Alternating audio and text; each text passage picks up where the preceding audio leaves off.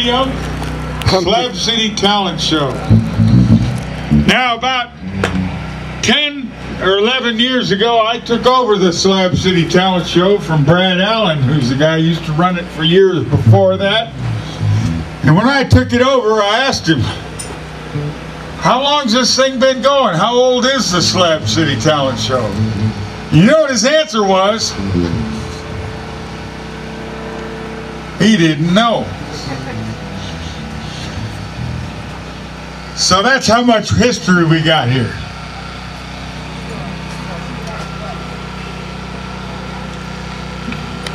Well, who knows, maybe a drummer and a guitar player and stuff will suddenly show up when we start making some noise, huh?